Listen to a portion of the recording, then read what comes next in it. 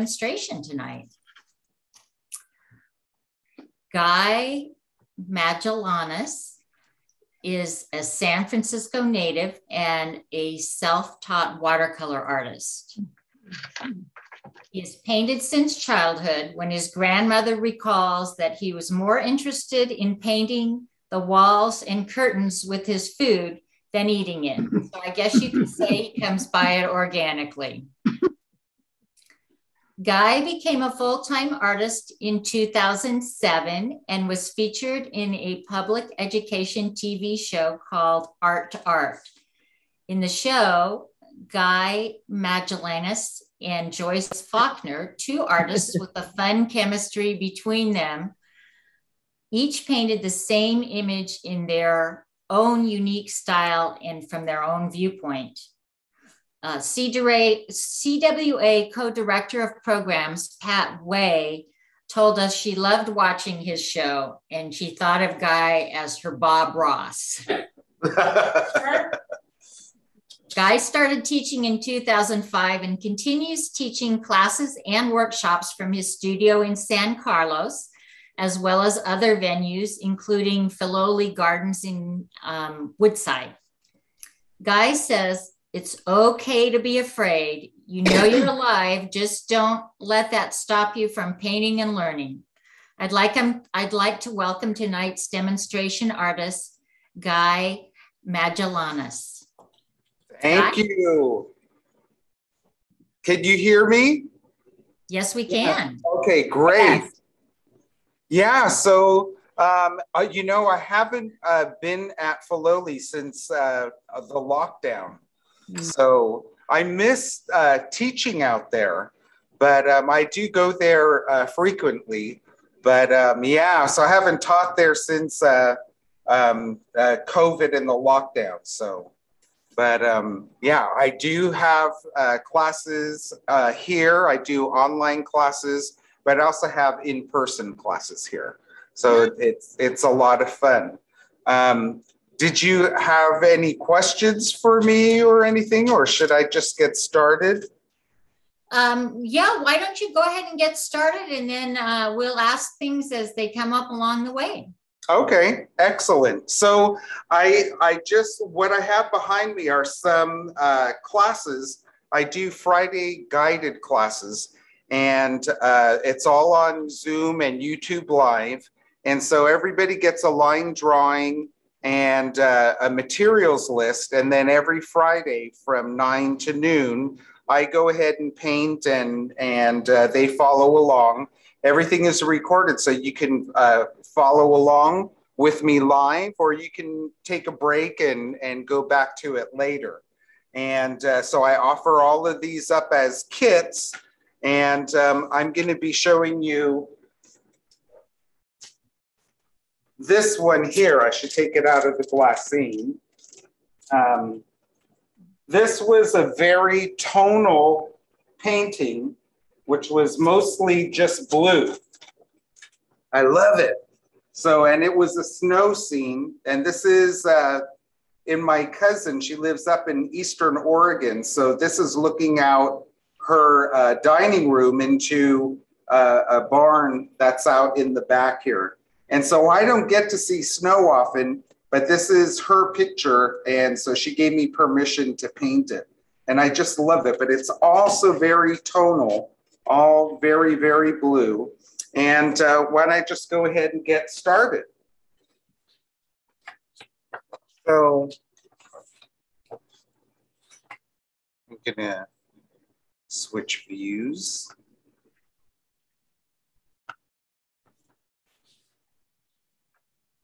So when my students purchase a class, what I do is I make a line drawing of the image, and we're all painting on a quarter sheet of watercolor paper, and I make a line drawing, but I'm able to print 11 by 17 paper. So I can print like this, but most people can't. So I made it so that they can print this out, and there's a top and a bottom, and you could tape them together and it turns into a sheet like this. And then all they have to do is just transfer it onto their watercolor paper. And what I do is I line up my lines here and I folded it over and taped it so it's a hinge. So I get my handy dandy carbon paper, make sure that it is carbon side is touching the paper, and I get a red pen so I can tell where I've drawn and sketched. Then I do some double checking, make sure that I'm not drawing here, but on the watercolor paper. And this is such a detailed drawing. I've had some students where they finished and they go like this and their watercolor paper is clean, but the backside of their line drawing has all the lines. So that's why I would say check before. And then what I do, and this is Sorrel. I love this carbon paper or the transfer paper. It's Sorrel. It's wax free and it's a light gray color. And I'm just going to smudge. So I got a smudge here, but it's real easy to wipe off. What I like about Sorrel is that it's some papers, some carbon papers are really too dark and you can't get them to be lighter. So once I put a line down, this is the hard part for some people, I go back over with a pencil and I just sketch in my important things. What happens is that when this paper gets wet, this carbon or graphite is going to be moving along with the water as you get it wet. But what I do is to pick up the smudges and any excess, I just get a kneadable eraser and I just roll it. And it lifts up all the carbon and any excess. And so I can see my lines, which is wonderful. Oh. But I don't want it to look like a coloring book.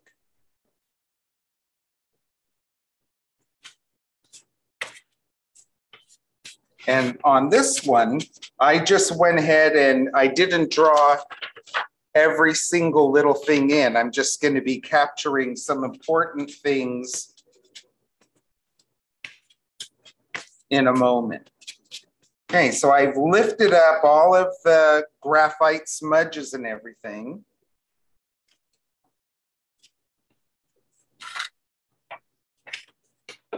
Once I've got everything on, I just, I double check that I got everything where I needed it, and I don't need that anymore. And I go ahead and I put my stuff that I don't need away. Now we're going to talk about color choices. So let me just move. So here's my palette. And what I'm going to be doing is I'm just adding a little tiny bit of water to the colors I'm going to use. And one moment.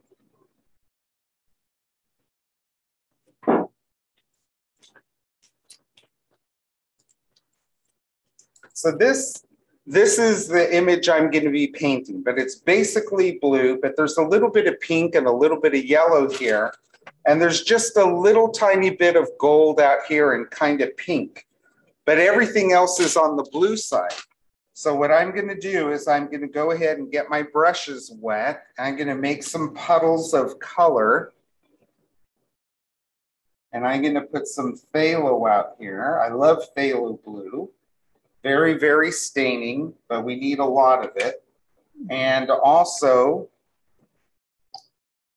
I'm going to make a puddle of indanthrene blue, which is cooler and deeper. And I'm also going to get some French ultramarine blue out here, which is so bright and grainy. I love it. We're basically going to be working with phthalo and indanthrene. So I'm going to put that aside so my puddles are ready for me. Now it's so hot that everything keeps drying up. My students are here painting away, and they have to keep adding water because everything is drying so fast. So here is one of my favorite colors, which is transparent yellow. Now, I will remind people that we sent out a list of the supplies that you use in our email with the links. So if they refer to that, they should have it. Yeah, so I love these brushes, which are the Low Cornell, but he went out of business, or he sold the business, and then he created a new one. And this is, so it's, because I love these brushes. And his new brand, it's called by King Art, and it's the original gold. And if you're going to get these, make sure it says max round.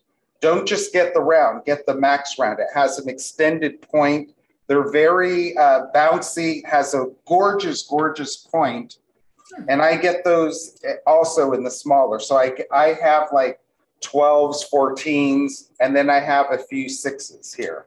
And I have a brush that I just use for yellow, any of the yellows. Then I have a brush that I just use for my reds and oranges. And then I have a brush that I just use for my blues and my darks and even my greens.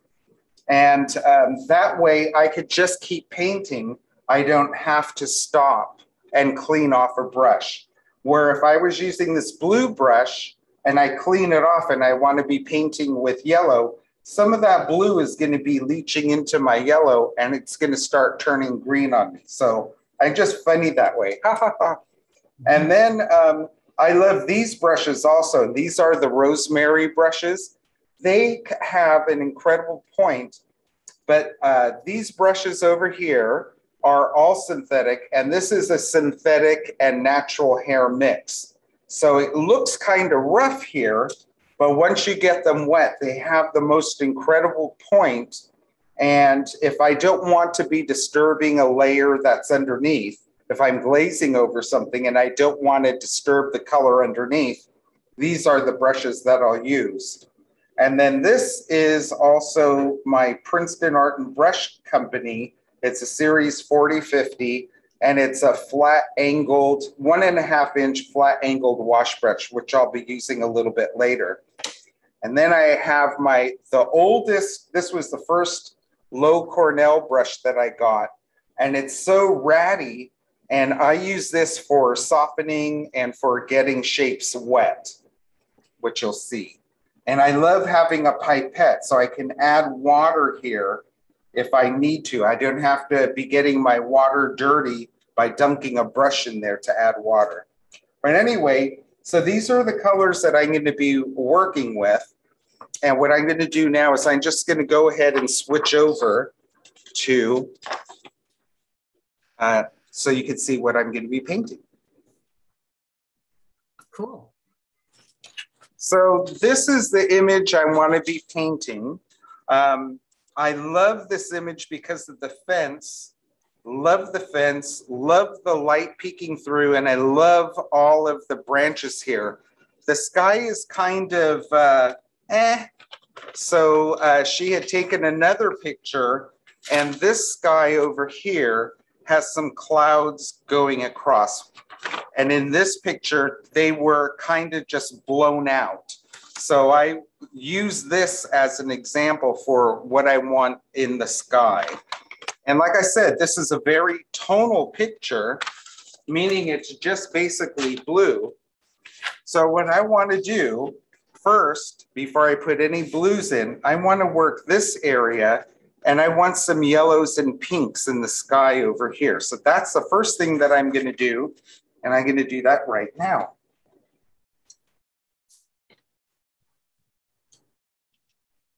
All of a sudden, I'm nervous. So what I'm doing is I'm just getting the paper wet,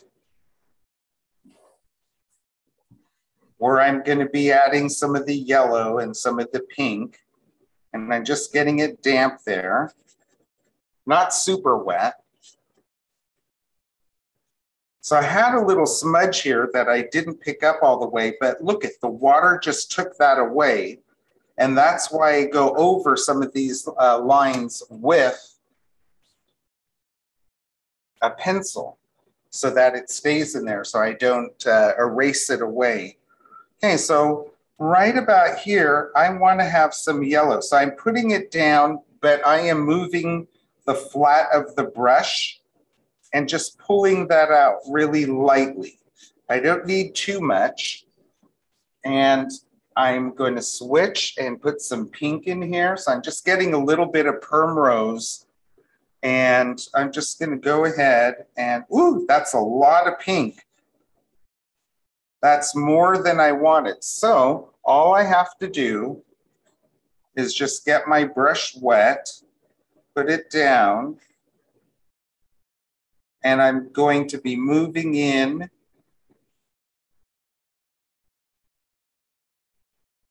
and I'm going to dilute this. I'm getting my softening brush, which I got this area wet in the first place.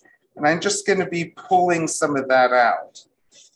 And that looks so much better already.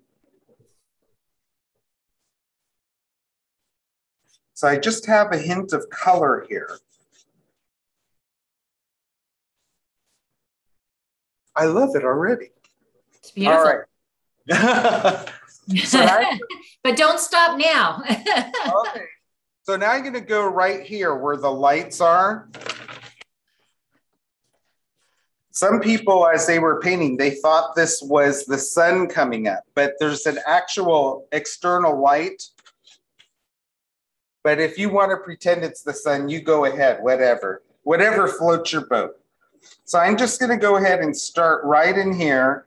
And I'm just working, because this is a smaller area, I'm just working wet on dry instead of getting everything wet first. And I'm just going to go in and add a little bit of Primrose, just so that we have that nice little glow that's happening in here. So I can encroach a little bit, add a little bit here and there. And there's also some alongside. So I'm just going to start off by putting the Primrose down first, and I can disperse and lighten this with a little bit of yellow. So I'm just using the tip of the brush and putting these in little locations. So I'm just being real faint just so that I can see and find it. Once I start putting the blues down, I start losing everything. I won't see everything. So that's why I want to put this in now before I lose it. And I'm just wicking up a little bit of excess. And I am not being too careful or treating this as too precious. So if you see where I'm going over in some areas, it doesn't matter. I'm just working and underpainting right now. I'm just blocking in some of these areas. Okay. So you'll be putting the blue in later that goes around those different. Yeah, so this is all damp. I want to put a sky in. So I'm kind of working all the distant stuff before I work all of this brighter stuff. So I want to set my sky in, which is behind the barn and behind all the trees, right? Mm-hmm. And I kind of want to set my glaze of blue down here also. So I'm working, putting distant stuff in first so that I can start being bolder and blocking all of this in. Does that make sense? Yes. Yeah. Good. So now,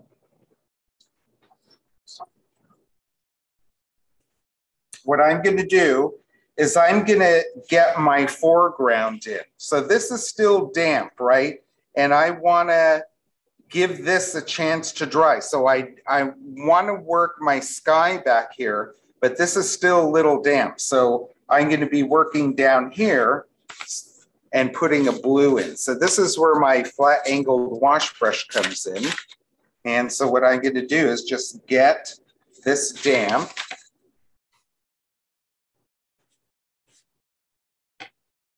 With water.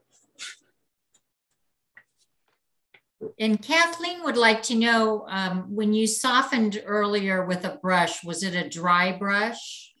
It's a damp, clean brush. Okay. So there's times when I want to add water, which is a great question. There's times when you want to add water, but there's times when things are drying, and if you're just wicking some things up, you're using a thirsty brush. So it's clean, but it's damp. You're not adding a lot to it.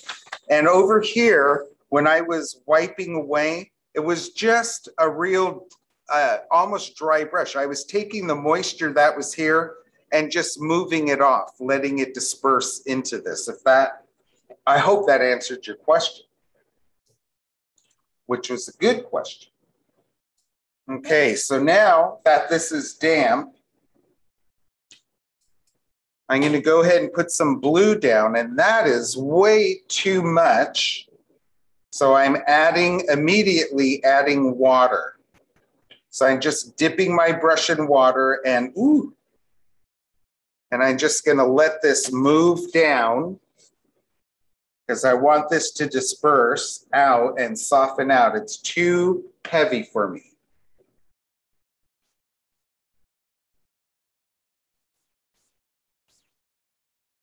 And I'm just going to let that move on down. I want it lighter, which is wonderful about watercolor. We can just lighten it up just by adding water. And because we got this damp already, it's just going to be moving down. And I'm just encouraging it to move with gravity.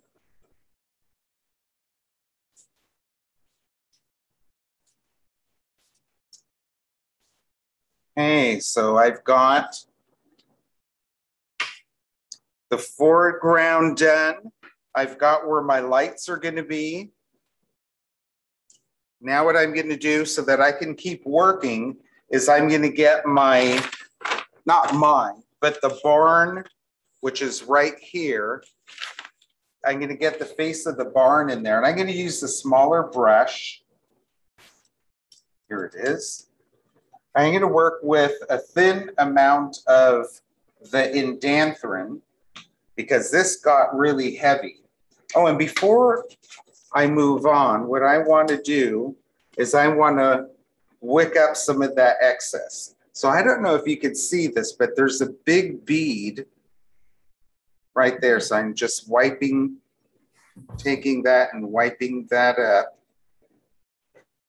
And is this a 140-pound paper? No, this is Arch's 300-pound paper. If I was using 140 weight paper, this would all be rippling and buckling because it wasn't stretched. So this is 300-pound paper.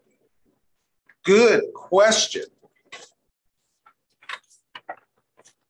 And is it Arch's paper, or what do you use? Yes, Arch's paper, just like in my notes. Okay, so now what I'm going to do is, this is dry enough. I'm just going to go ahead and block in the little barn here.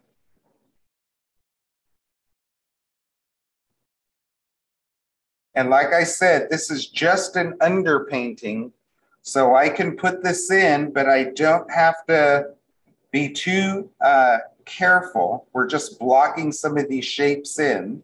So this is the face of the barn.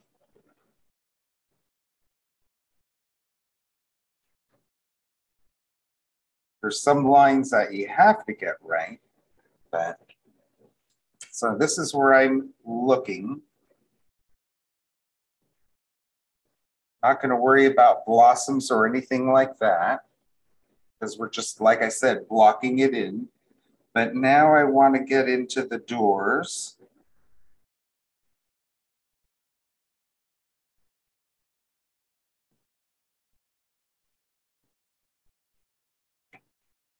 And my favorite part about this barn is how it disappears over here. So I'm just going to get this part damp. I guess this is like the roof and the eave of the barn over here. And it's really pale in the picture, and I love that. I'm a nut for little things like that.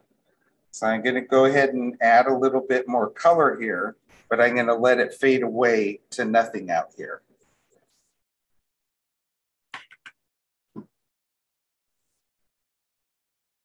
Okay, so I've got more barn to do, just right over here. And this is, again, this is in Danthrin blue, so it's on the cooler side.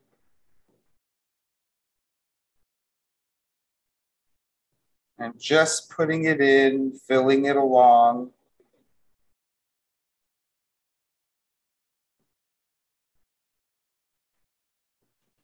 I have to turn it this way so I can see if I got everything. Oh, and I did miss something. So right underneath the roof, there's that little eave or shadow underhang, whatever you want to call it. And I'm just putting that in. So everything is kind of set. My sky is kind of set.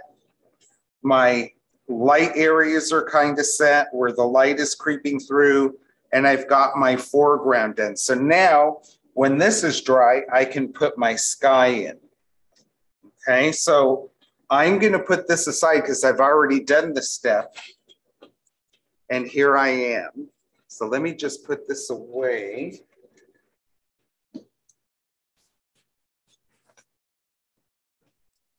We have somebody that would like to know what does an angled brush do as compared with a flat brush?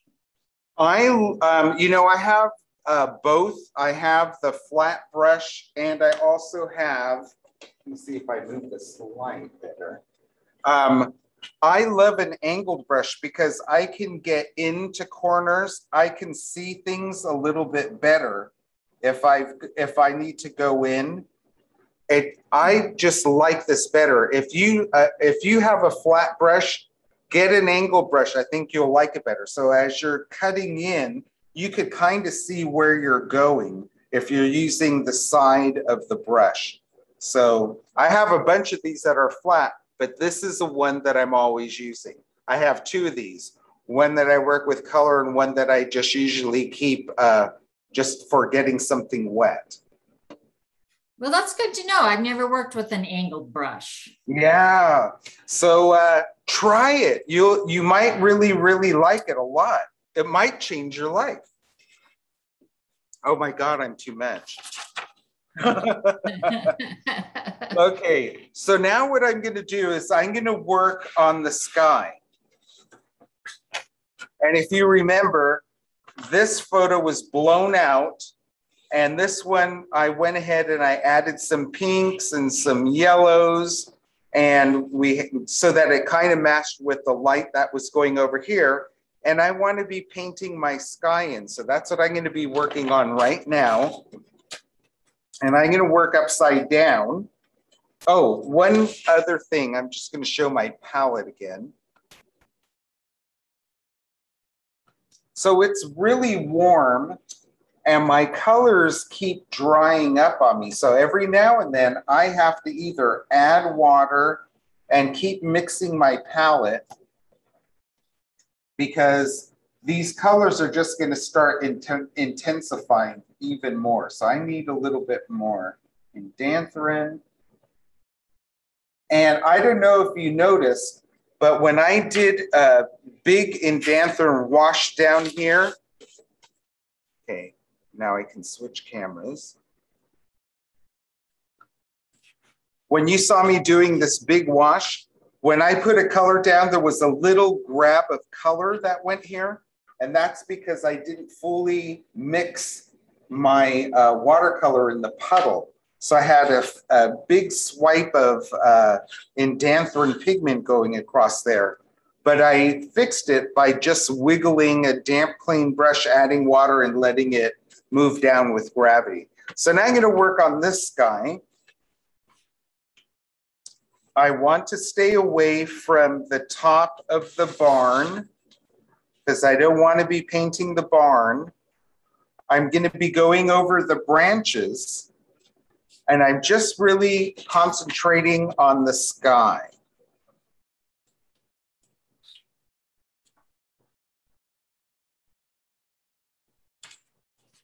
And I don't want to be going up to the barn either.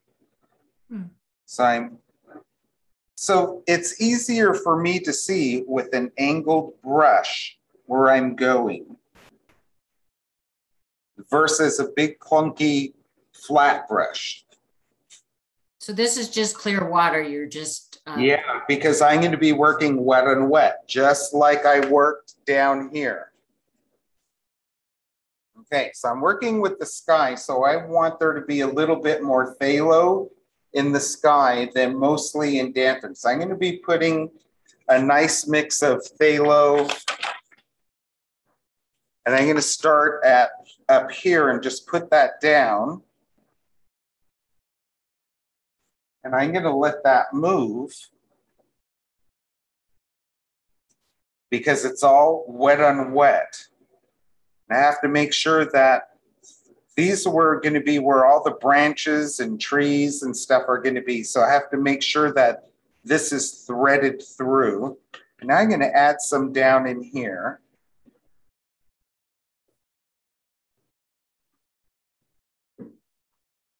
So and by working wet and wet and just using kind of the tip of the brush, I'm able to get that evoke a kind of like a thready, cloudy morning sky. And I'm happy with that. I'm going to turn it right side up so I can take a look at it. I'm going to let this kind of soften out. So you didn't really go over the yellow and pink. You just kind of threaded into it. Yeah.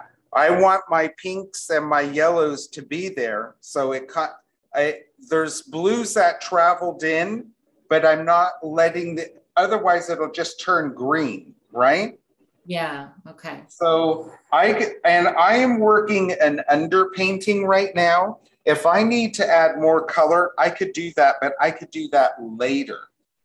So I'm just setting all of my areas in. So I don't like how this is ending right here. We're going to have trees over here, but I just don't want to have a harsh ending to it. So I'm just going ahead and softening some of that stuff out with a damp, clean brush. Not a wet brush, but a damp, clean brush. I'm taking a look and seeing if I'm okay with the sky the way it is. And I think the sky looks pretty darn good. But it kind of got a little green right here. So with a damp, clean brush, I just wiped off. Ooh, and I just messed that up. Dang it. So with a damp, clean brush, I took off a little bit right here, and I'll take off a little bit right there too. It just kind of puddled up. Now I just made a big boo-boo, but this is all still damp. So what I'm going to do is get my blue and put that back down.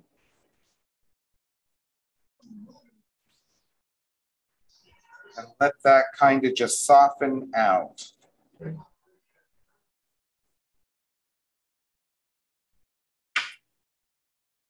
There, I like that better. That's what I love about working with wet on wet. You can, things will soften out for you. Right here, I should leave that alone. Okay, so we've got a foreground that's kind of set in. We've got our lights located. We have our barn located. And now what we can do, this is all dry, this is all wet. So what I can do is I can work on the little snow banks, which are down here. What I love about these is it just gave it a little bit of texture, and they're soft edged, and I just love the lumpy little shapes. So what I'm going to do is get my little brush,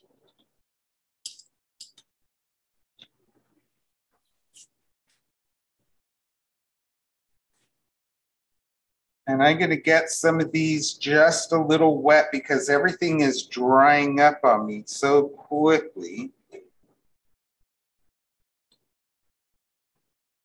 And I'm going to get a little tiny bit of indanthrone, and I'm going to put that into these wonderful little crunchy but soft little snowbanks.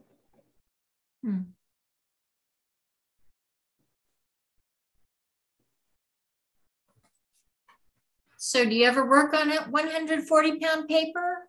Yes, I use 140-pound paper a lot of times. So, but what I do is I stretch them over wooden stretcher bars, which I can show you a little bit later. If I'm using it, one of my students loves working on 140 paper, but she loves working on sunsets and skies. And it's so hard for me to get sunsets and skies like this on 140 paper because the paper wobbles. So instead of having something going vertical, you're now having your clouds or your strata or whatever, and you have to compete with, what do I want to say? All the little mountains and valleys that are created by the wet paper on the 140. Okay.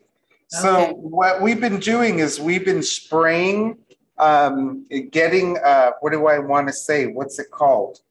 Okay, wait, before I get too carried away, I'm picking up a little tiny bit of French ultramarine blue now. This has been indanthrone, and I'm just putting a little bit of French ultramarine blue down here at the bottom edge of these wet areas. So what I've been doing for her is we've been getting plexiglass. So she's working, let's say she's working this, which is a quarter sheet of watercolor paper, right? Yes. And so it's 11 1/4 by 15 inches. And so her plexiglass is about 1 inch wider on either side and on the bottom. And we spritz the plexiglass, put the paper on, and then get the paper wet. And it's nice and flat and it sticks to the plexiglass. And if you're working on skies and all of that, needing to work wet on wet, it keeps the paper nice and flat. Now, when it dries, when it totally dries, it'll come up off of the plexiglass. But while you're working with it, wet on wet, it really grabs onto the plexi. So we've been having fun with that. Oh, interesting. Yeah, so it sounds like you love 140 paper, so you should try that. I like less expensive. Yeah, I like using what is going to be best for my image. And yeah, I'm just funny. I am very frugal, but when it comes to painting, it's funny how I don't mind paying for things depending on how I want the image. The image is going to let me know what it needs, what kind of paper it needs. Okay, so again, I'm going ahead, got that wet. I'm putting some indanthrone in here. I'm not being too careful about the edges. I just want to get everything wet all at the same time. So I'm not going to be creating any blossoms or anything like that. So I'm going ahead, putting that in.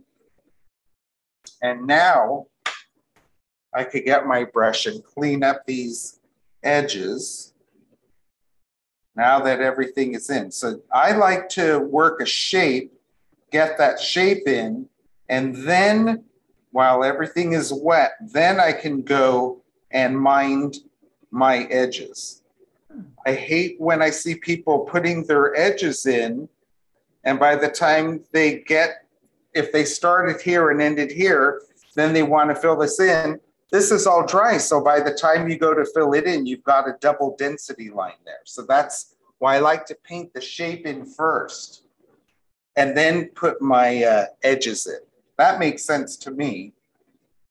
That was a good tip. That sounds like a really good idea.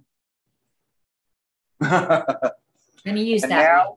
and now I'm going ahead and just dropping in some French ultramarine blue. See how it's settled in here? It's really lovely. And we're just working wet on wet. We're just setting this up. That's all.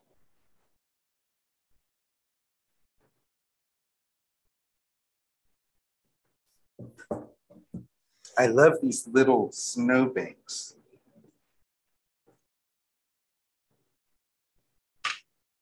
I'll leave that alone. So this is wet, but it's starting to dry. There's no sheen on here anymore. Where I'm going to be putting my trees in, all of the phthalo and the sky color that came in, I softened it out. Let's see. So this is kind of, well, I didn't get this wet, so I can now work on we worked on the face of the barn and the eaves underneath, but now we can work on the side of the barn and the roof. And so what I'm going to do, I'm going to basically just use phthalo blue,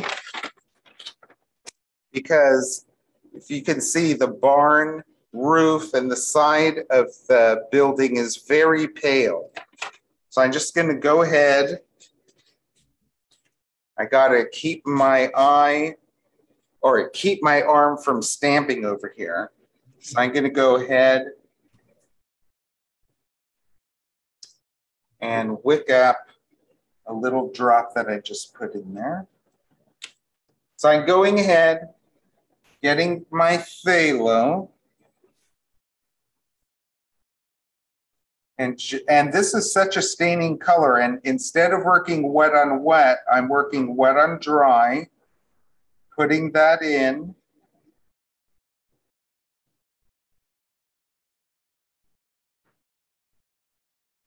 It's been such a gorgeous day, but it's been so hot. And here I am working under lamps and lights. And I'm just getting hotter. And right in here, ooh, I didn't draw my pencil line too well in here. There's a little bit of a roof up here.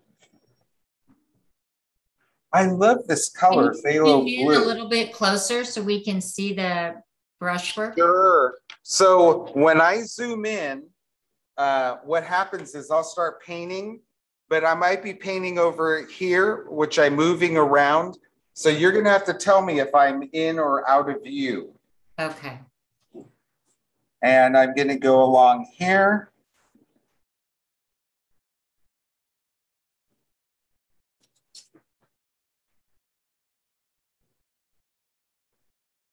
And like I said, this is a very staining color, but I love it. It just is happiness to me. I'm such a nut.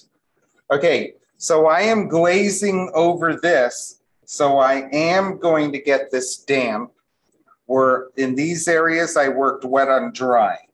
The reason why I'm getting this damp is because I don't want to have to pull color in here, and I want to keep my yellows and pinks right where they are.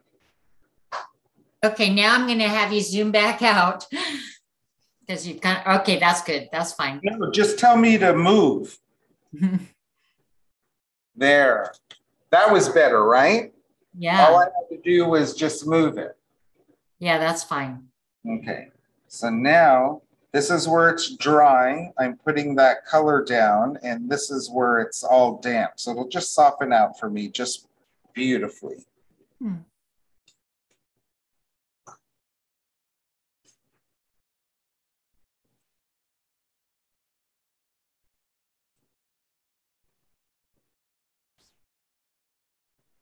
And that's all I need to do right now here. So we've got our sky in. We have some color in our sky. We have the barn in. We have our lights in. We have our foreground. It's very pale, but we have our foreground in, and we have our little snowbanks. and I did such a nice job on them. But we need to move on, and we're going to go to the next step, which is starting to put all of these fun guys in. All of the trees. That's our next step, dropping all of this in. So what time is it? So is this a good time to take a little break? Yeah, we can take a break now. We've got about an hour left. Oh, okay, great. So yeah, let's take a quick little break. And then, because what I want to do is I want to show you also how I use the 140 paper, and I need to get, so I can show you how I use it. Okay. Okay, I'll be right back. Okay, we'll take 5.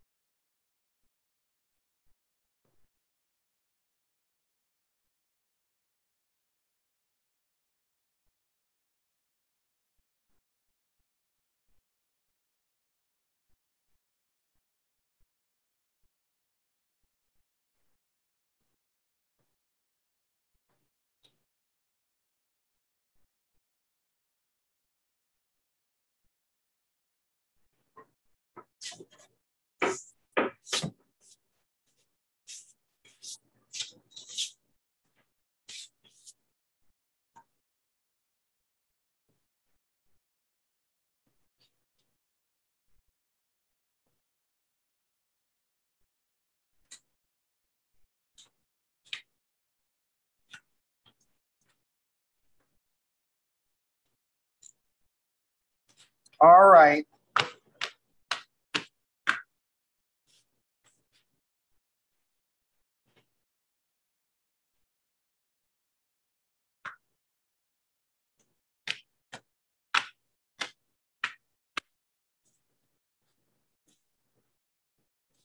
I'm just going to hit this with, I'm going to mute because I'm going to hit this with a dryer just for a little bit. Okay, thanks, Guy.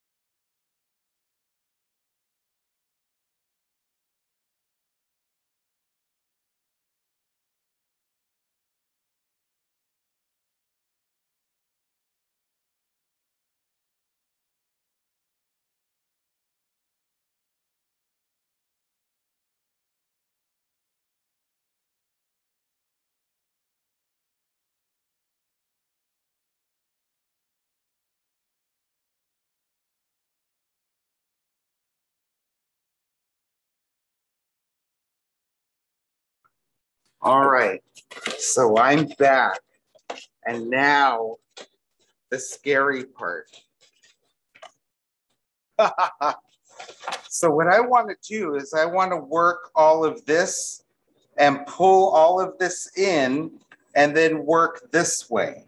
So what I'm going to be doing is I'm going to be mixing and mingling colors on the paper and in the palette. So I'm just going to shoot over to the palette.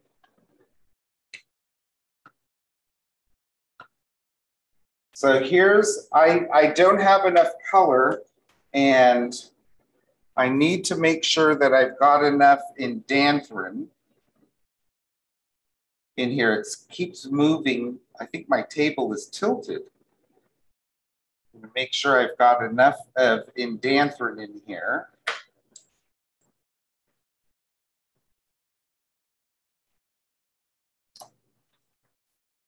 So I will be continually adding and modifying this palette here because I'm going to be covering a huge area.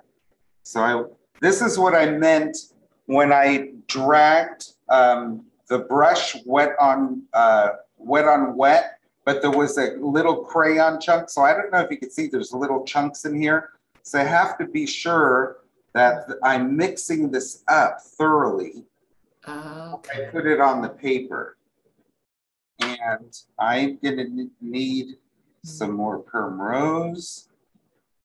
So I'm gonna be working with a mix of phthalo blue and indanthrone, but I'll be dropping in some perm rose. Now it looks red as I'm looking at the camera, but it's really a pinkish, warmish pink color. But that's just the camera picking it up.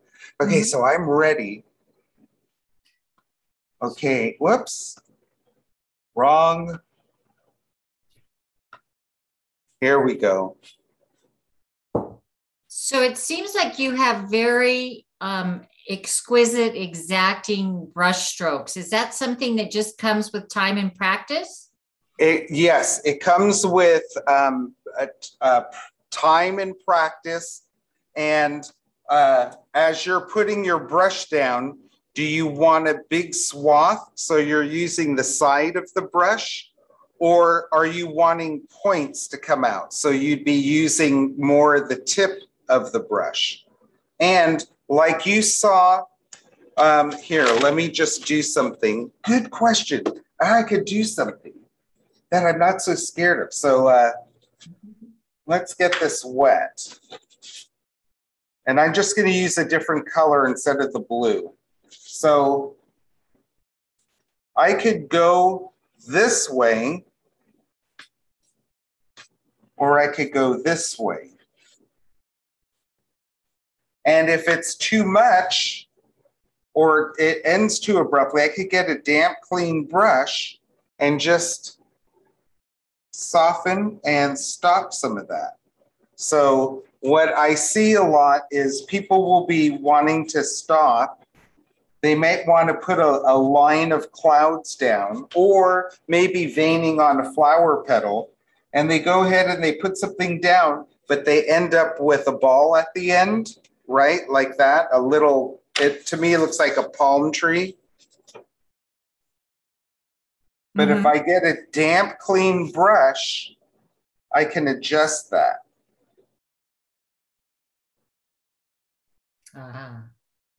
So without a lot of work, and so when I put things down where I want a little line, what I'm doing is I'm putting my brush down and then ending off the paper, like if this was an airplane taking off. So I'm not putting it down, stopping, and then lifting up, if that makes any sense. Okay. Okay, so let's get this wet.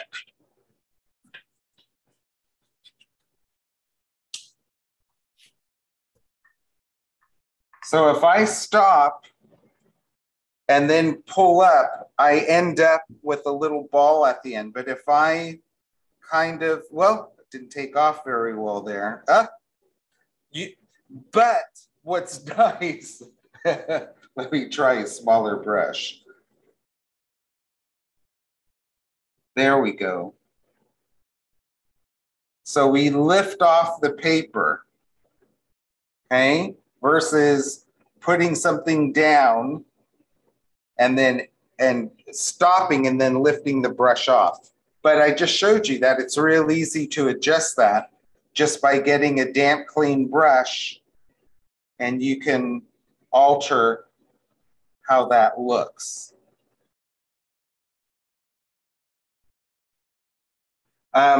So I always say this little trite thing, and that is perfect practice makes perfect. You could be practicing the same thing over and over and over and still getting the same results.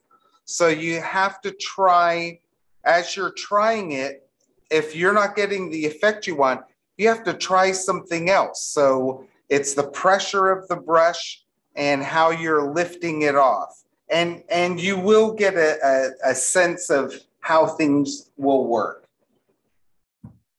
Okay, so now I'm scared, but it's good to be scared. You know you're alive. I'm mixing my color, which is a phthalo blue and indanthrone mix. And I just don't want it too heavy. And what I'm going to do is I'm going to just start putting that down. Now that's too heavy for me. So immediately I just dip my brush in water, and I'm just going to start putting these shapes in.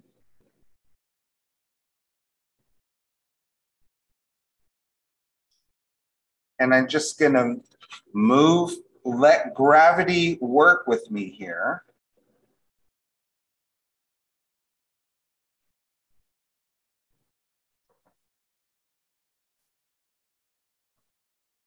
And I'm going to let these colors mingle and move on the paper. So that, let's get that to move a little bit. There we go. There's little bits of sunlight. It's not just a full shape. So I'm leaving little bits here and there. And before I move too far, I'm going to be dropping in another color. Now it's funny because I was painting last night, but we didn't have the heat that we're all of a sudden having today. So I'm going to let that move, re-wet just by tilting the paper. And I want to wick up some of that excess. There we go. So I just got a thirsty brush and just wicked up some of that excess. And now I'm getting some perm rose, and I'm just going to drop that in here and there and let that just mingle on its own. And I want to do that while it's still wet so that it can move.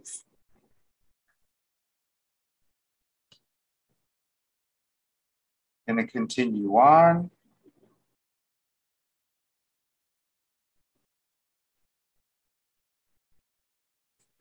So I'm letting everything just mingle. So you just dropped in some permanent rose in spots to vary the blue color. Yeah, so that it's not just flat. Because what I loved about this is that there was a variety of colors in there. And I wanted it to be kind of loose. And this is still wet, so I can drop in a little bit more. And I want little bits of sky peeking through. And before I move forward, maybe I'll put a little bit more in here. And are you using a paper towel or something else to dry your brush to get some of the moisture out? Yes, so I always have, I'm just going to scooch my palette over. So I have paper towels wadded up here. Here's my, and it's right next to my palette. So you can see I'm wiping off any excess and testing things out on that paper towel. And is your paper flat or in general there or at an angle? What I'm painting on? Yes. It's flat on the table, but I keep going like this. Oh, I see. Okay. So you're So just moving it from time to time to work the gravity angle. Yeah, so I love working flat. Sometimes I'll have it tilted a little bit, but I want to be in full control.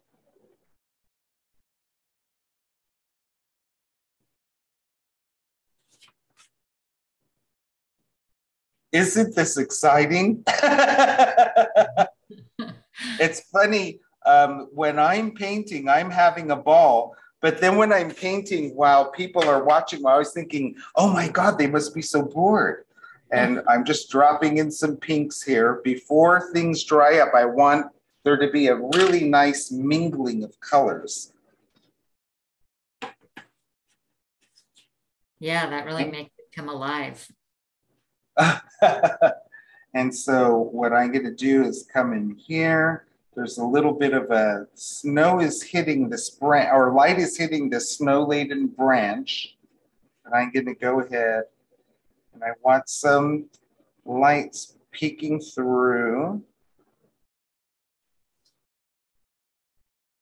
I want to re-wet some of that.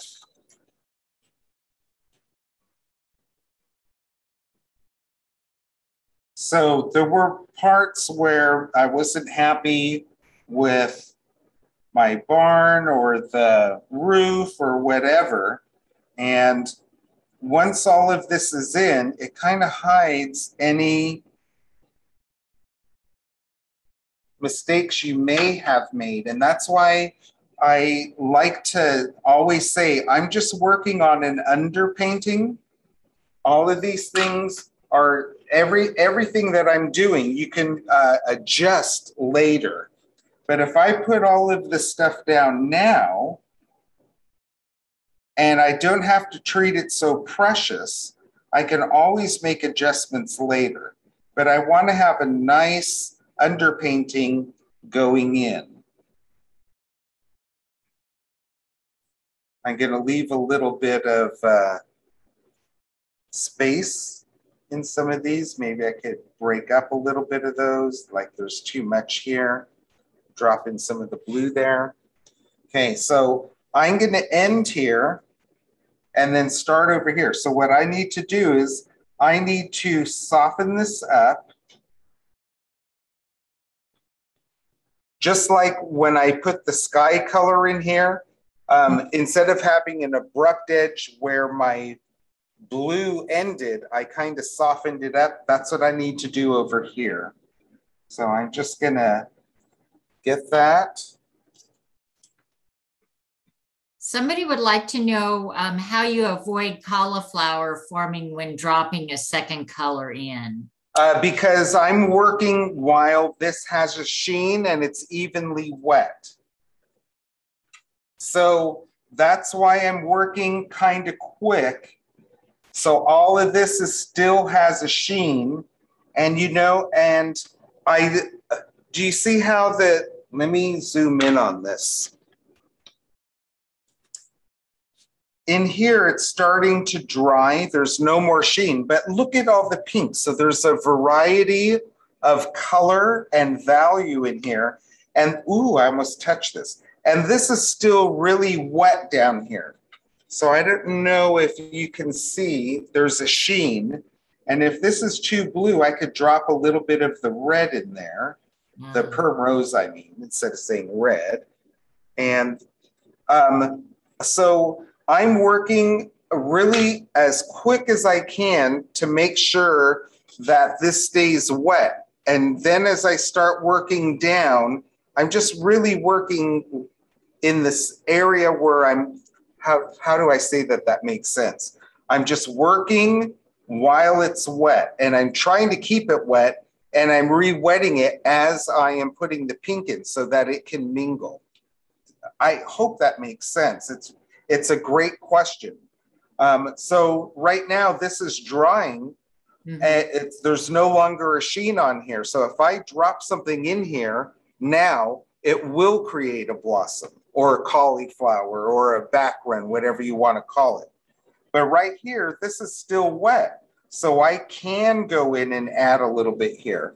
And as a matter of fact, I think this is a little heavy compared to that. So what I'm going to do is I'm just going to take my almost dry brush and I'm just going to wick up a little bit of the color that's there because I don't want this to be drying any deeper than that is. So now it's all about the point of wetness or dryness in terms of when you might get a cauliflower or not, mostly. Yeah, so you want to be working, you want your surface to be uniformly wet. So I'm right-handed. I want to work from the top down, but from the left this way. Because if I started here working that way, I could be getting my hand in here and making a big mess. So what I'm going to do is put some color down. And again, that looks so darn dark, but I know that as soon as I tilt the paper, it's going to want to run and it'll be lighter. So I'm just trusting. And there's a big light area there. There's a little light area here. So see how wet this is? Mm-hmm. And I'm using gravity, gonna let that kind of move about, squiggle with the brush. Okay, before I get moving too carried away, I want to put a bead down here to keep that nice and wet. I'm going to grab some of my perm rose, drop that in here and there.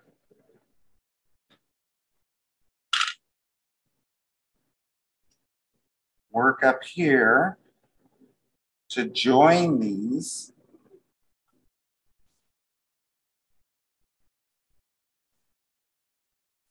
Save some little areas where the sky is peeking through, and you can make up more. I mean, you know, this is a painting. I'm working from a photograph, but still I'm making a painting.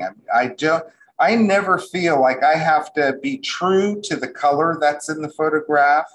Never. And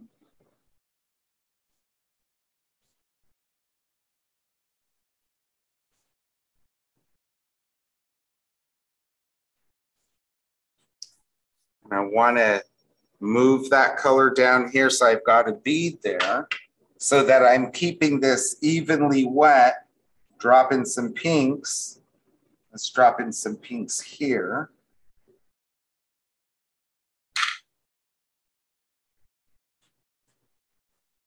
We've got some, you know, just fill some of this stuff in. Want to keep it nice and wet, keep it moving. I have these areas drawn where I needed to have some of these shapes saved.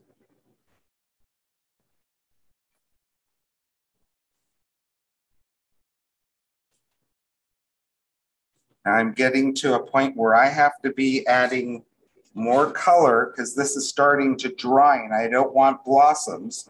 So do you see how I re-wet that right there? So you're working that edge, moving it down, is that right? Yes, so I want to be able to have a bead there as I'm working my way down because this is already starting to dry over there. So I want to make sure I'm mingling some colors. We need some pinks up in here, or permanent rose, I should say. And Guy, did you drop any water, clean water on the paper before you started with the blue? No, I'm doing all of this wet on dry. Okay. If I had this wet and then put this on, I wouldn't have these crisp, sharp edges here. So like I wet the sky because I wanted to have some of these gorgeous soft edges where the clouds are muted, right? Or softened.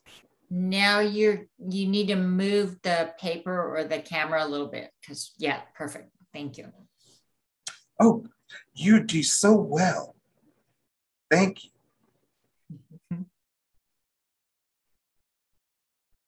Yeah, so now I'm going to use gravity. I want my bead here. So I have some obvious little areas that I need up, and I just got rid of one. But like I said, this is a painting, not a photograph. So I'll just go ahead and save some of those now before I lose them.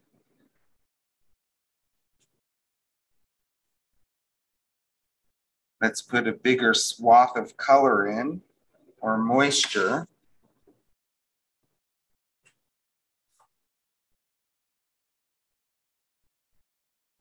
So I'm working as quickly as possible, but I'm being as relaxed as possible, if that makes any sense. It makes sense, but it doesn't sound easy. Right. And especially when you're showing other people. Yeah, right. Yeah, I'm saying, oh, don't judge me, don't judge me. But no, I'm just fooling. So I want to be sure that I've got a mix of colors in here. Now, I may have just made a blossom there, but it's okay. But I just want to keep moving. I see how pretty these are over here. Oh, Exquisite.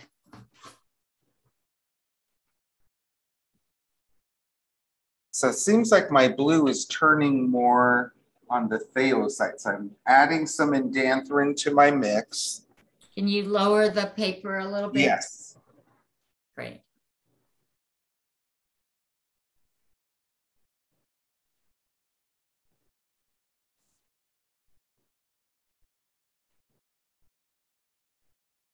Okay, before I get too carried away and I'm moving down, this is so dark right there. But I want a variety of tonal values. And it's by the edge, so I'll leave that. But I can tilt at the same time and let that move. And I'm going to go, before I lose that opportunity, go ahead, put some pinks in here and help that to move. I'm going to use gravity. So I'm painting with the paper tilted.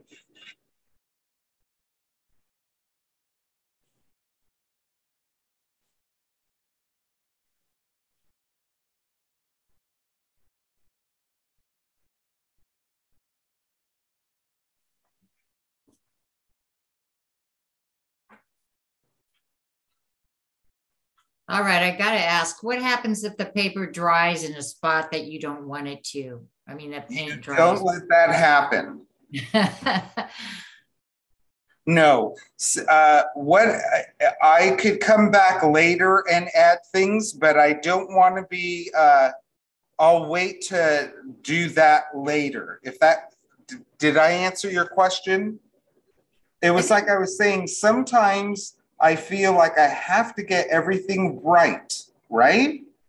But if my paper is starting to dry, and if I go ahead and I start risking going ahead inside while it's drying, I know I'm going to be getting blossoms.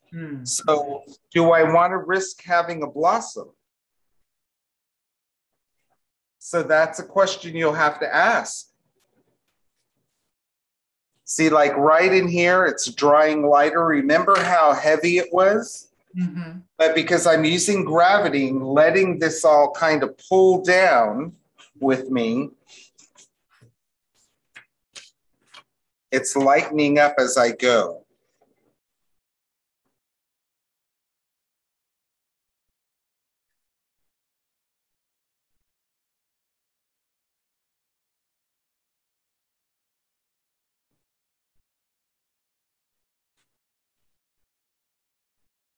So I'm just going to pull that down.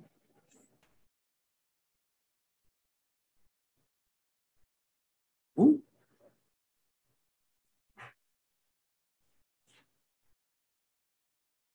And you might want to lower the paper or raise the camera when you get a chance. Okay, this is starting to dry over here. Okay. But what I'm going to do is I'm going to re-wet it. Oh, I see. Okay. So sometimes, but it's like I said, you want to have full control over what's happening.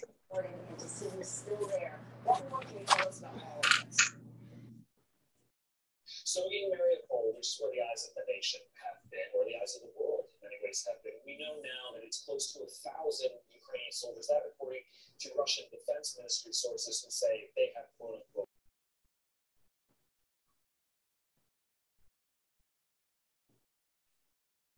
Here's our little light areas where the light is shining through. So I want to fill around these. Let's go ahead and put some pinks in now.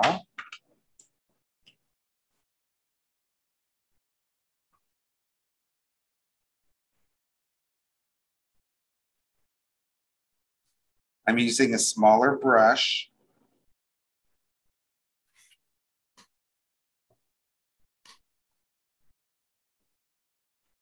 And I'm using the brush that I had pink on it.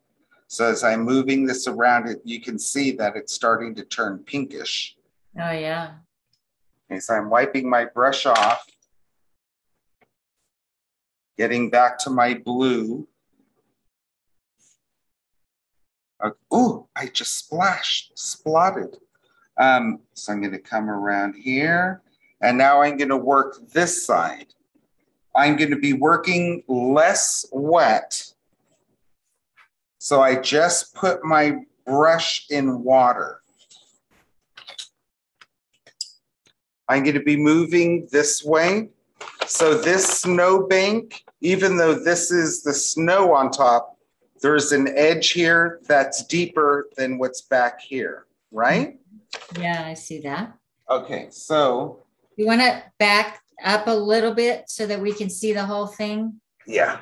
Yeah, that's good. And I just splatted. Dang it. You might not be able to see that. No, I can't. Good. Never mind. I just pretend it never happened. Yeah, never mind. Okay, so I'm going where my snowbank is sitting on the fence. And this is all nice and wet. This is starting to dry on me over here. So I'm just going to add a little bit of water. Same thing over here. And I don't want this to be too dark, but it needs to be darker than what's happening here. Ooh, so I don't know if you could see, I just dropped. So just with my damp, clean brush, wherever I splatted or the pigment splattered, I'm able to go ahead and just wick that up because I'm working wet on dry here.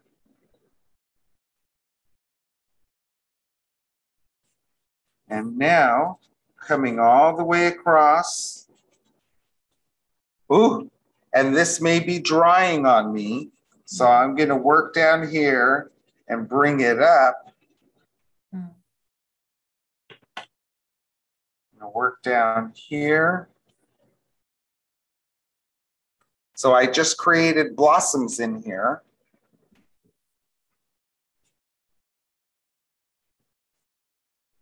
There's a snow-laden branch in here. That's kind of hard to see, but we'll get to that. So I'm just being very loose with putting that in. There's another one right here.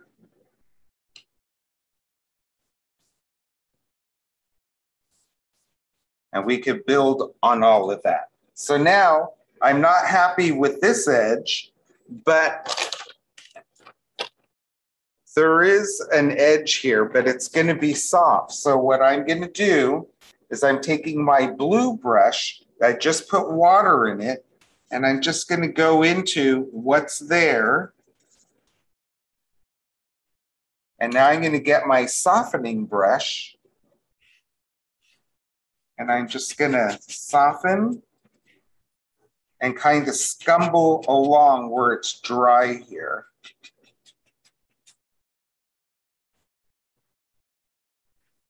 And I like that edge. So it's not perfectly smooth. Okay, so we've got a little less than a half an hour left. Oh, okay. 25 minutes. I've already done this right here, okay? So this is drying. Ooh, where is this where I can grab it? This is drying. I've got a lot of pinks and a lot of blues, and there's a lot of sky going through here, right? Mm-hmm. And I've got the same thing going over here. So I have blossoms in here. Can you see? Mm-hmm. But it doesn't look anything like out of shape. This might be a little darker than this. But look at all these branches that have to be put in. So that's going to be hiding a lot of this stuff. So that's why when I was saying, you guys were asking about blossoms or back runs, and I'm saying what we're doing right now is we're doing an underpainting, right? Because as we start putting all of this stuff in, what's going to be happening is it's going to be hiding anything that you don't like. So when I'm painting, I want to be as loose and quick and as fast as I can, because I can always go back and adjust things, if that makes any sense. Okay. All right. Okay. So I'm going to put this beautiful thing that I just painted away. What I'm going to do is I'm going to be working on some of these branches. Now look, you can see the sun or the lamp peeking through over here. I want to darken my barn, but I need to add branches. So what I'm going to be doing is I'm going to be working with a smaller brush, and I am going to zoom in. There are blue branches, and there's black branches, but they're not all perfectly like a line. You can see that they're broken. A line is broken, and there's dots and dashes in here. And so what I want to do is start putting some of that in. Now, let me get my brush. So I'm going to start off with a light indanthrone and just start putting some of those things in. Ooh, that was way too heavy. And like I was just saying, a lot of these are broken, so you don't have to do the whole branch. Okay, can't see it now. Oh, yeah, I zoomed in way too much. Oh, good. You weren't able to see my oops. Okay, so in some of these, do you see how I just broke that up? Yeah. So some of these you're seeing the whole thing, parts of it you're not.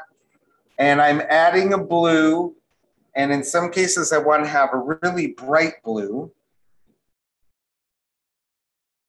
And so I'm working with a phthalo, and I'm putting that in, and we're going to attach that to something else. You're not seeing everything where they all connect.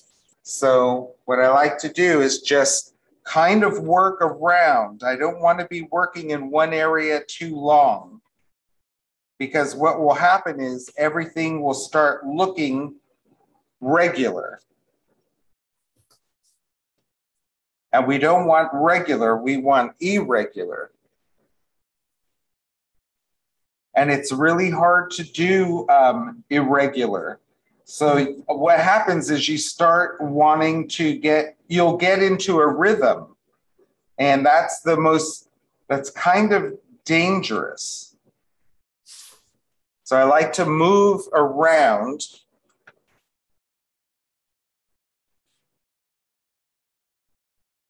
The deadly rhythm, huh? No. Yeah.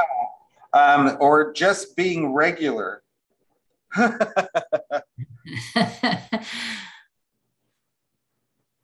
So all I'm doing is just putting my brush down. I'm kind of working the flat of it. And some of these, you just have to pay attention to what I'm always telling people, don't paint what you know, paint what you see, and that will keep you out of trouble. You'll ask different questions. Oftentimes what people need to make sense out of things, and they need to know what's on top, what's underneath, is it round, where does it go, what does it belong to? And I don't ask myself those things at first.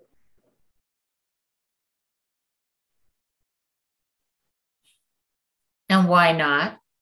Because I'm painting what I'm seeing, and sometimes, so I have a story of talking about that. I painted one of my grandmother's, when I first started wanting to paint professionally, I got my camera, I got a macro zoom lens, and what I did was I painted, she had these beautiful roses, and I was taking pictures of them, and what happened was something kept moving on my screen as I was looking at the macro zoom, and as I took a look at it later, it made sense.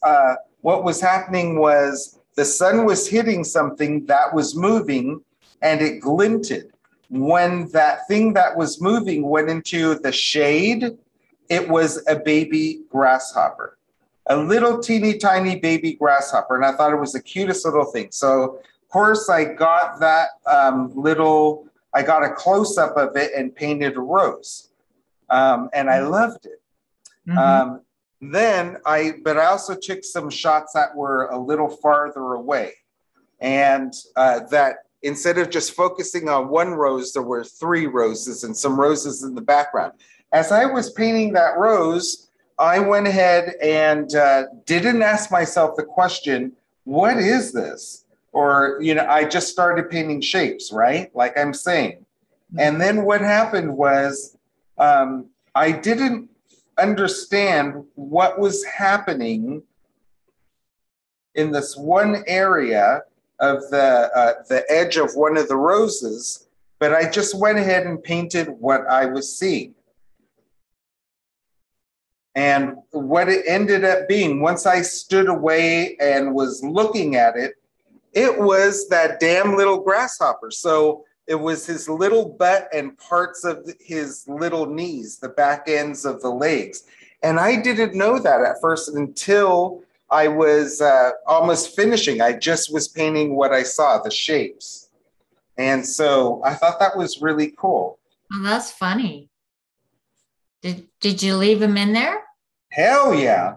That was like a little happy, little surprise there.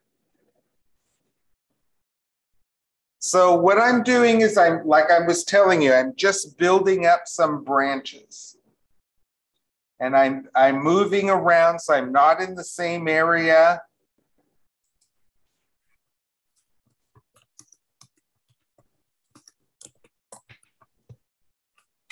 Paper's folding. It's really amazing how just putting in those dark branches makes it so much more real. Yeah. And there was this gorgeous, I just loved when she posted this on Instagram. I just felt it. I had to paint it. I was so compelled to paint. She is quite the photographer. That's not her, she just does that for fun. I have a very creative family. So I'm just gonna say, because there's not much time, and I wanna, okay, so. Yeah, we've got 15 minutes. Yeah, so I'm gonna show you my finished one. And I'm going to zoom in. Look at this light right here. I love it. Okay, here is my finished one. So see where my light is? So looking at the difference, I just went ahead and added a little bit more color. So you can see I've got, let me zoom in even closer. I'm going to point and see. So right in here, I've got a French ultramarine blue. And then over here, I've got it darker. Right in here, you can see how bright blue that is. And then I've got a dark. You can see how these are broken up. So it's not just a beautiful branch. It is a beautiful branch, but it's broken up by snow. Some of these little dots are dark, and some of these are a bright French ultramarine blue. I've done, you can see how the barn, remember how I left it lighter out here and then I was darker in here? So I went back in and I added a little bit more indanthrene. You can see my barn doors. This is where the fence was, so I lightly put some indanthrene in here. Again, for people that love to do, what do I want to say? Every single little detail. It's also precious. It's not. So I just broke up some lines, put a little dot here. If I did a perfect little fence, you're going to see that perfect little fence. I kind of want it to be a part of the painting, but I don't want it all to be about the fence, if that makes any sense. So I just put little dashes in here, broke them up. And same thing in here. So I've got some brighter blues, and I don't know if you can see right here, but I have a super deep, dark neutral tint. But right next to it, I put a bright, bold French ultramarine blue there and brought that down here.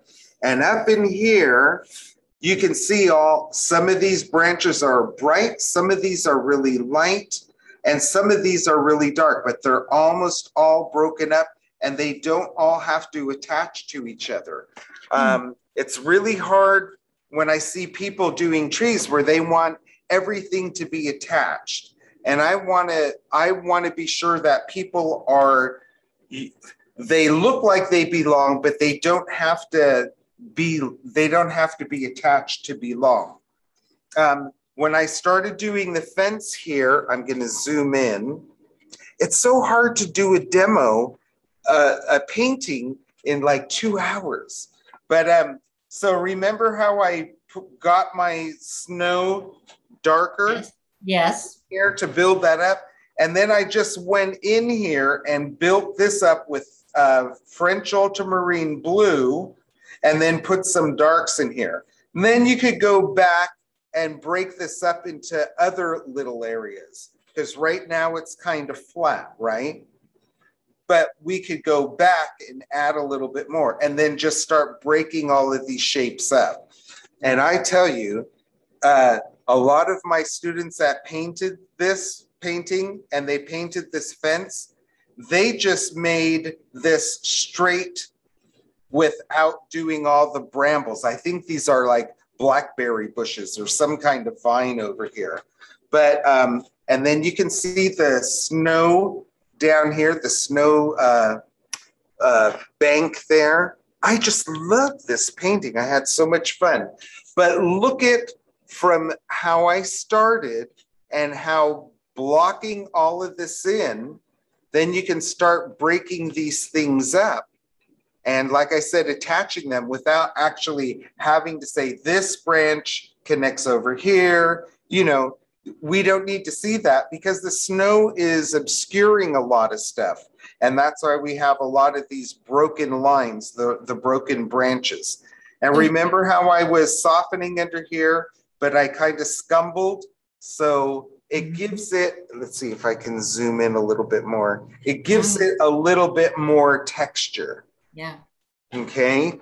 So, but you had asked Michelle, a question about 140 paper. And so I love 140 paper. I have a huge rolls of it. I have it in 136 pound. I have it in 140 pound. I have it in 151 pound. And they have different heights. Let me change camera angles. Whoops, wrong one.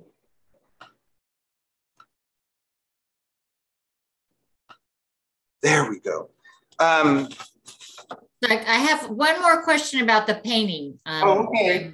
I'm seeing in the chat here, and that's, how did you get the white edges on the lower branches? Like here? Well, I can't see what you're looking at now because I'm looking at. Oh, that's right. Let me switch. Nope, wrong camera.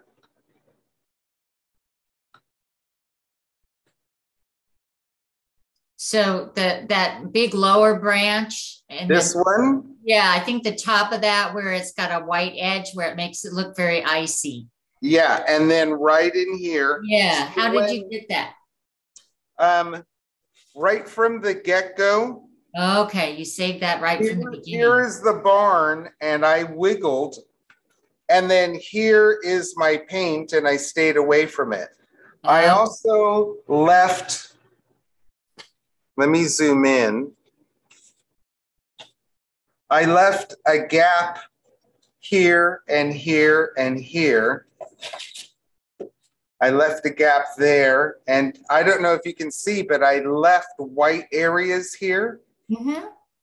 So when I leave those white areas, that is, so I just stayed away from those. Yeah, it's just makes it kind of magical. Yeah, thank you. And so I have some here, I have some there, I have some here. So, and to me, this is kind of where everything is leading or coming away from. The fence is coming in towards this, the light is coming out this way. So right in here, all of this is kind of evident that you want to save some of the whites here so that you can distinguish this from the barn also, because they're almost the same color, for crying out loud. Mm-hmm. So by leaving that white there, it helped to create that iciness. Pretty cool, huh? Very cool. Good, good question. Good answer. Oh, okay. So now, you had asked, where is this light coming from? Let's do this. There we go. About 140 paper. And so I do use 140 weight paper. So this is a rose that I'm working on, but I have this stretched onto wooden canvas blocks. So I took the canvas off instead of making my own. And then what I do is, I don't know if you can see, but the wood here is white. And what I do is I put a primer on the wood. I let it dry, and then I stretch the 140. Once it's dry, I stretch the 140 weight paper over it and let it dry, and then I'm able to paint on here. And it will sag when it's wet, but it doesn't have a lot of ripple to it. When I'm done painting, what I do then is I want to be sure that I'm not stepping on any paintings down here. But this is an example of a stretched rose that I did. Wow, that's paper. Yeah, so this is paper, but it's varnished. Oh. And I'll show you the backside if I don't knock anything else down. So you can see where there's all the staples. This is paper. And I had painted. And the reason why I paint the wood with primer is because as we're working with watercolors, sometimes it's getting really wet, right? The paper's getting wet and then it dries. And then you're re-wetting it and then it dries. Well, what happens is the effect of water on the paper and getting the wood wet, I don't want, and wood is very acidic. So, and wood also has oil. So I don't want any of that oil and acidity leaching into my paper or my painting.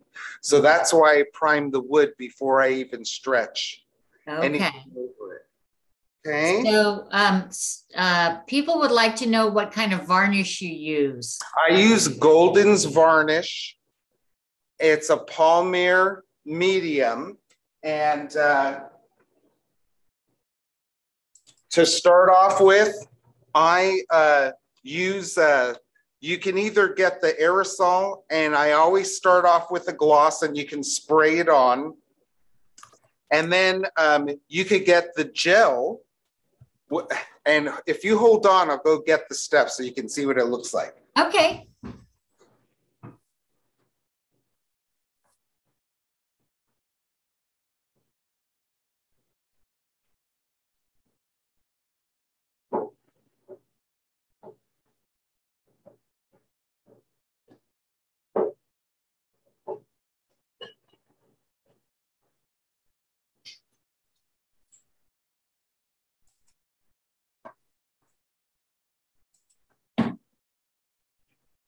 All right, so this is the archival varnish. You want to always start off with gloss.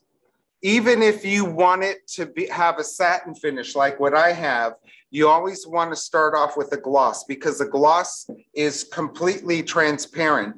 One of the first paintings that I did, I used a satin and I kept adding layers upon layers upon layers. And after a while, the satin has a little bit of occlusion to it, so it's not a high gloss. It almost looked like my painting was underneath sugar icing.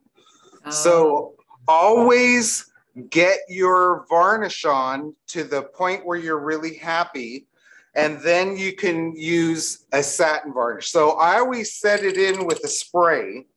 This is a gel medium that you can paint over, right?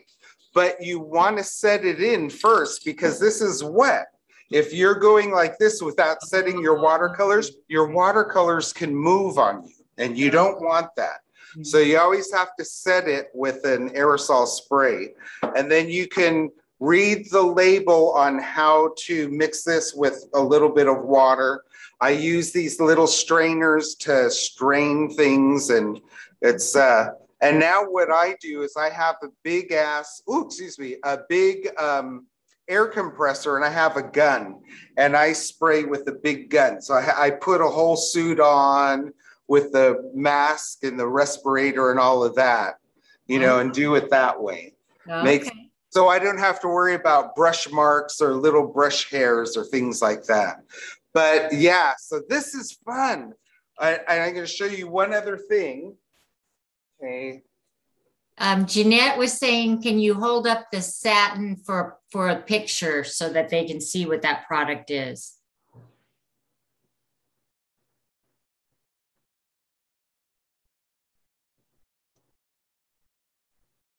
Yes. Okay, it's polymer varnish with UVLS satin. Yeah, and it's by Golden's. The reason why I like Golden's is because it has a UV protectant, but it also doesn't yellow with age. Good to know.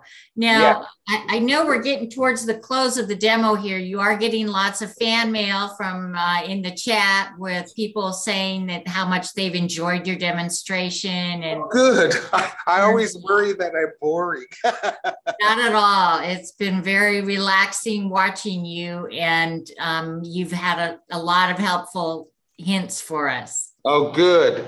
I just wanted to show you one other thing. And that is putting a watercolor onto a cradle board. And so when you put the Mod Podge stuff, you put your paper on, you weight it, and then Once it's dry, then I spray it with the same stuff, Golden's varnish, and it's the high gloss, and I set that in.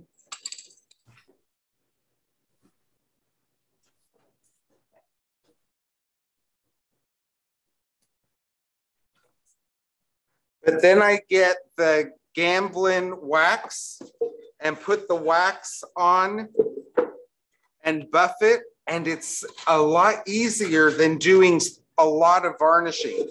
So you just open this wax and you get a little bit and you put it on here and coat it, and evenly coat it and move it around, like I said, after you set your watercolor in. And then you get one of these shoe shine brushes and just buff it in. And you could go over this as much as you want, but it already has the Golden's protection, you know, the UV protectant. And then this is a lot easier to do than doing all the varnishing like I was showing on the big painting. But the big painting, I would not be doing this because that's too much. I would feel like the Karate Kid, you know, wax on, wax on. I would, on the big one, I would just be using my big sprayer. But these little ones, it's so easy to get that done with the wax. And it turns out beautiful. Yeah, and what's really nice is this is 300-pound paper, but instead of framing it, you can have it on this. There's no barrier between what you're seeing, and you still see the wonderful paper surface, and it's all protected. So I love these. Can you hold up the wax label so we can get a little closer look at it, what it is? Gamblin. Oh, Gamblin. I don't know if you can read that. Cold wax, medium. Yeah, cold. It's just a cold wax medium. Wax medium. Yeah, Gamblin cold wax medium. Yeah, and and you can keep adding and adding until you're happy with the finish that you have. And like I said, you buff that off. This is easy to clean with just a damp cloth also. You know, same thing with varnished watercolors, the stretched ones. So you always put that layer of spray varnish down first and then you put your wax, is that right? Yes, you want to be sure you're setting your watercolors so that if you're going to use a gel varnish after, or you're going to use the wax.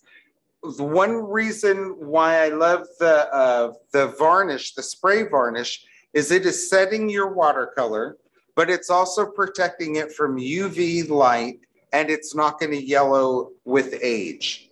And then you can put, like I said, the gel medium, or the gel, what the heck? You know, this stuff. You could either paint this on or you could use the wax, but after everything has been set.